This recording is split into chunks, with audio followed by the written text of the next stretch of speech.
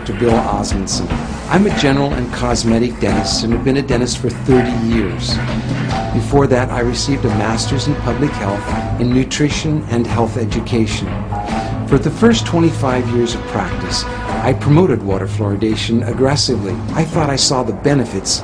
It wasn't until I actually looked at the information myself and sat down and looked at the different government agencies and the different reports and the studies that I began to realize that fluoridation was a problem.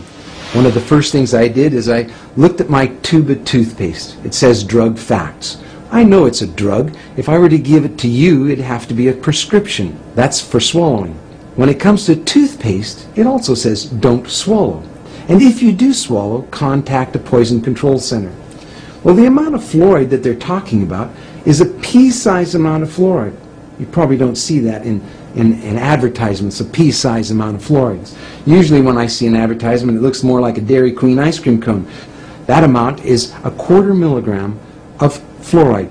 Well, that's the same amount of fluoride as what we find in 8 ounces of water. 1/4 milligram of fluoride, 1/4 milligram of fluoride.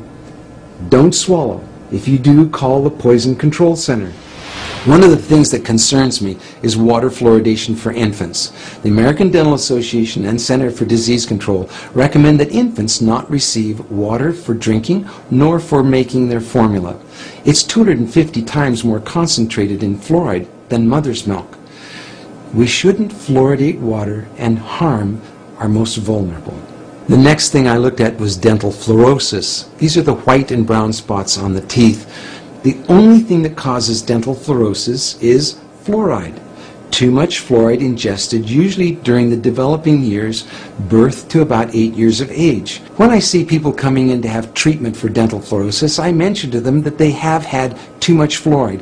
And this is an indication that the rest of their body has probably had too much fluoride also, their bones and in the rest of their organs. Damage from dental fluorosis is not disputed. Everyone agrees that too much fluoride can cause dental fluorosis. About 1/3 of children are now experiencing fluorosis, according to the CDC.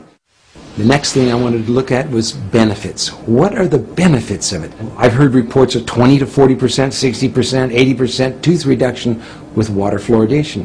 So what is the benefit of water fluoridation? And I had a close look at several factors. One, comparing different countries of the world, we can see that no matter what we do on fluoridation, whether the country fluoridates or no fluoride at all, decay is reduced the same amount in all countries.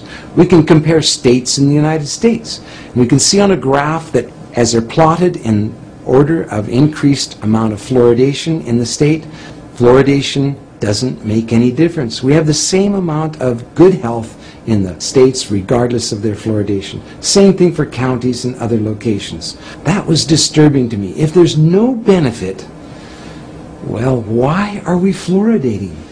I have 2 requests for you. One is to talk to your dentist and your healthcare provider about fluoridation. Ask them if they've seen the National Academy of Science report on fluoridation. Give them information that they may not have on water fluoridation and excess fluoride exposure. That helped me when my patients casually, calmly, quietly said, have a look at this. This doctor, this dentist is concerned about water fluoridation. What do you think? None of us professionals want to harm our patients. Our whole lives are given to improving the health of people, not harming them.